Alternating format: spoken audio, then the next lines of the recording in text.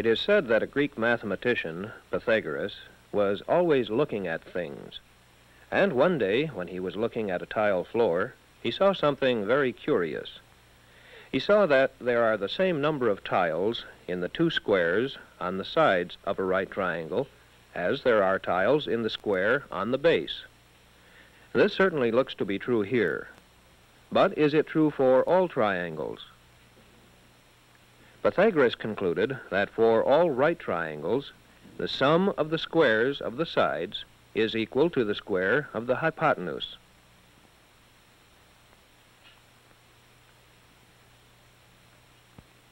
Possibly so, Pythagoras.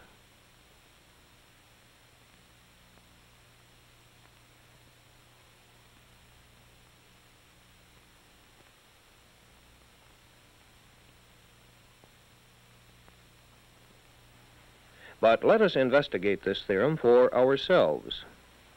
First, what can we find out by looking at a series of triangles with two equal sides?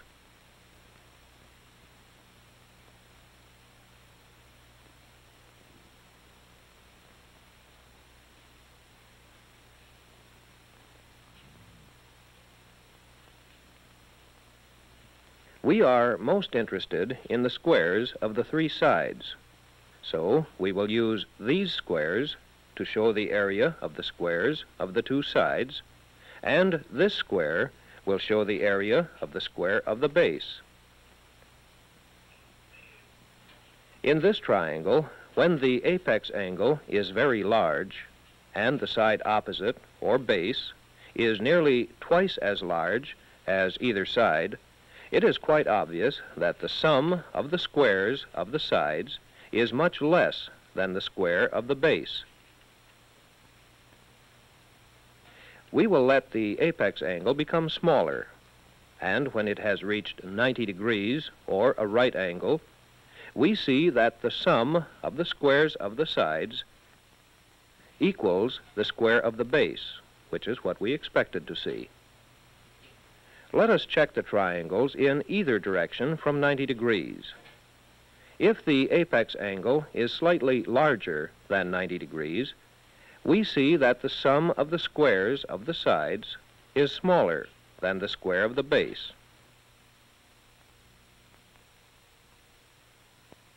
And when the apex angle is less than 90 degrees, we see that the sum of the squares of the sides is greater than the square of the base. And as the apex angle continues to become smaller, the sum of the squares of the sides becomes yet greater than the square of the base.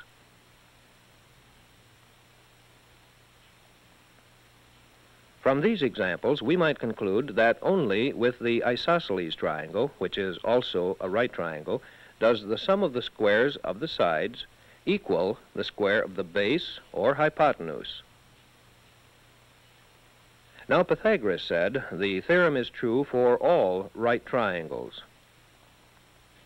So let us look more closely at right triangles.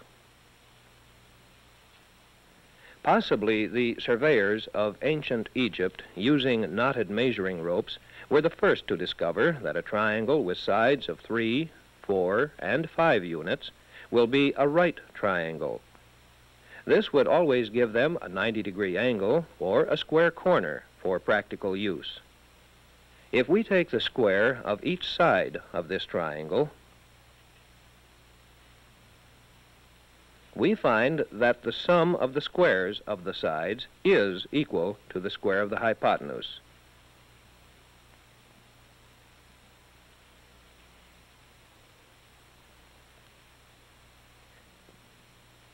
How might we see whether the Pythagorean theorem is true for all right triangles,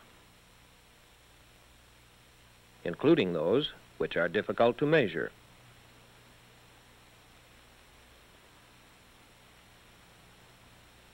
If we hold the hypotenuse at a fixed length, we see that as we increase this angle, the square of the side opposite this angle will become larger.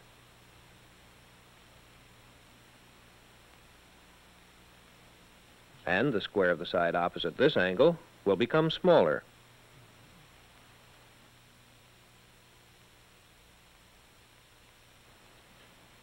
Therefore, we can see that the sum of the squares of the two sides seems to remain equal.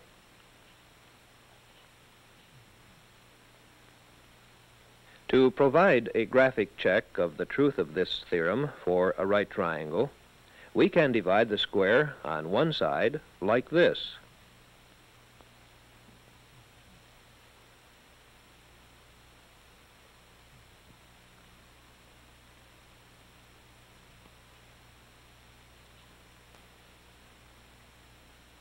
We now move the pieces onto the square on the hypotenuse. Then, when we place the square of this side upon it, we can see that the sum of the squares of the sides equals the square of the hypotenuse. We try our graphic check again.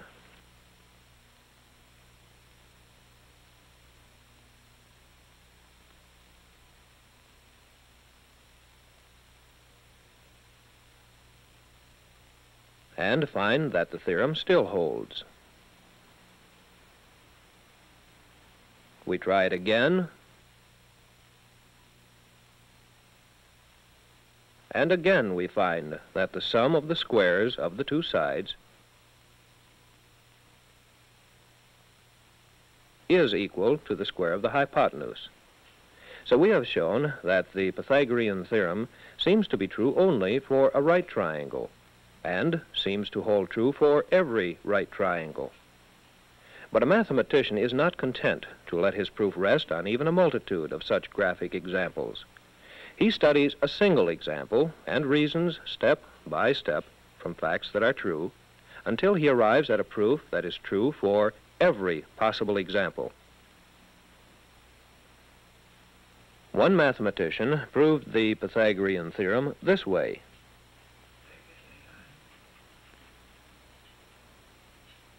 He set four congruent right triangles so that the sides, A plus B, form a large square. Each hypotenuse, C, forms the side of a smaller square. The area of the large square is equal to the side A plus B squared. And the area of the large square is also equal to 4 times the area of each triangle, or 4 times 1/2 AB, plus the area of the smaller square, which is C squared. We simplify the equation using the rules of algebra.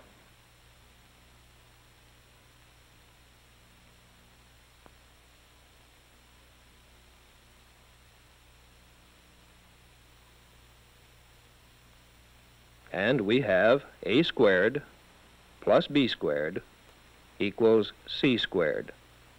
This proves the theorem to be true.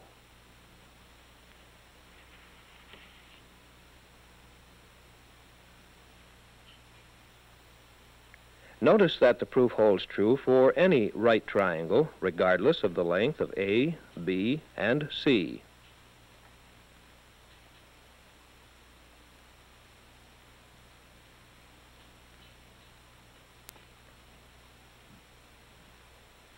We assume that the inside figure is a square, but in a rigorous proof, this assumption should also be proved.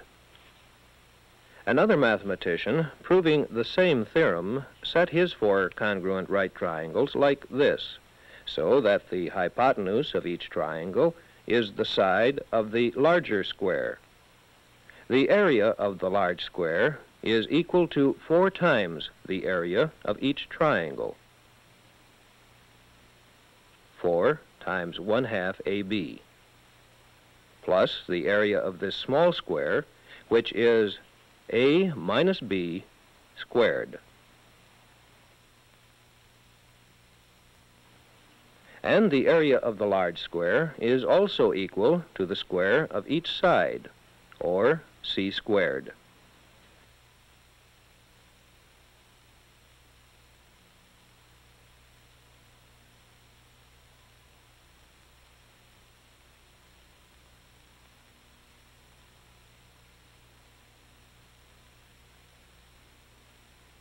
The equation is simplified, and again, a squared plus b squared equals c squared. Mathematicians have worked out several hundred different proofs for this one theorem to show that Pythagoras was indeed right. Each of these mathematicians arranges facts which have already been proved true to reason to the same statement, a squared plus b squared equals c squared. And each mathematician likes to believe that his own proof is the simplest, or the most interesting, or the most beautiful.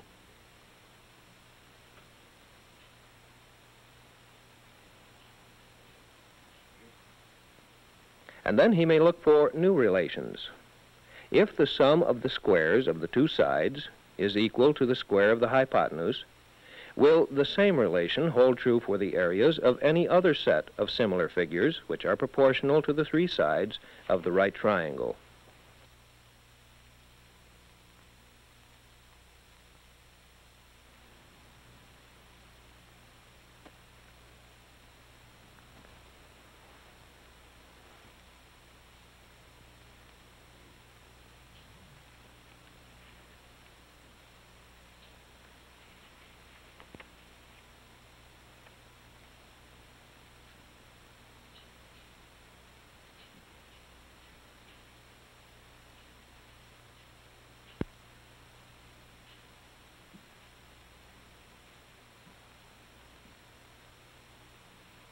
Will the sum of the volumes of the cubes on the two sides of a right triangle equal the volume of the cube on the hypotenuse? When a theorem has been proved true by mathematical reasoning, it is not only a practical tool, but even more importantly, it will serve as a foundation of truth upon which more mathematical ideas can be built.